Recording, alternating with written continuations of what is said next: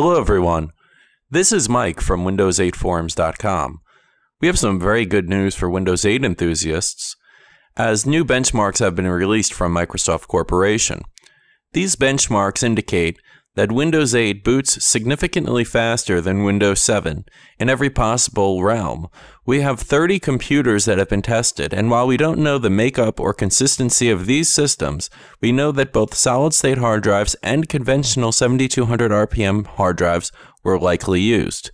The graph shows that the longest boot time for Windows 7 can be up to 70 seconds on these experimental systems. Meanwhile, the longest boot time for Windows 8 seems to be around 15 seconds. To make that matter more articulate, Microsoft released a promotional video showing the power of this boot time capacity.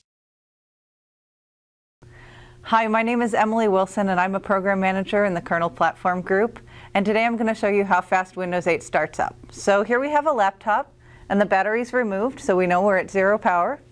We're going to put the battery back in, and now we're going to see how fast Windows 8 starts up. So here we go, and we're posting, and there we go. That's all there is to it. We look forward to you getting to try this out for yourself. Are you kidding me? That was friggin' unbelievable. Let's take a look. Well, let's not take a look at that again. Let's just be amazed by it. I believe that computer booted in 10 seconds, and I'm amazed by it. That was a Hewlett-Packard laptop. Still trying to find out the model and make of that system to boot Windows 8 within a matter of seconds. I am here at shopping.hp.com, and I've gone to the high-end area of their computer sales. They do have a Labor Day sale on systems. And I'm checking to see if it's the Pavilion DV6Z. It is very possible, since this system uses an AMD quad-core A6 3400M accelerated processor with 2.3 gigahertz, 4 megabyte L2 cache, with a good, decent AMD Radeon Discrete Classics graphics. I believe that may be internal. No, not exactly. Discrete doesn't sound too happy for me. I don't know. I prefer Dell systems myself, but that's just me. It could be the DV6T, but she was definitely using a higher-end laptop.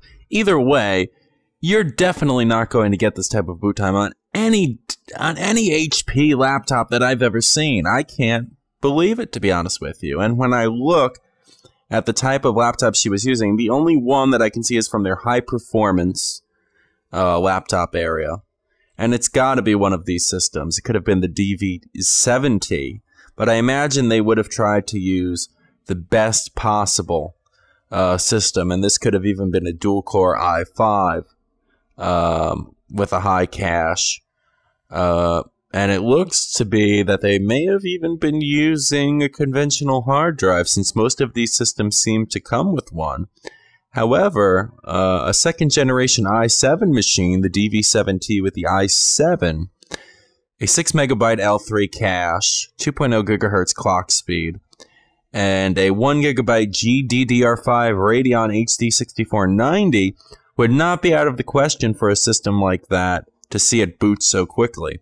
However, we will never really know because that video is very difficult to see, but it definitely looked like a Pavilion laptop.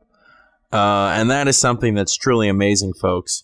So look forward to more information. Visit us at Windows8Forums.com. We're going to keep reporting on this stuff whenever we get the chance.